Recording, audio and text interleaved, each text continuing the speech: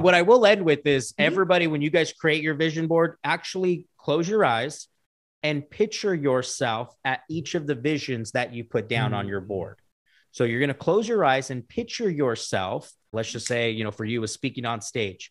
Actually see yourself on stage. Feel it. Own it. Feel like you're there. Feet on the stage, the air, what it feels like, and then transition the image. And do that often. That's what's going to make this come more to life.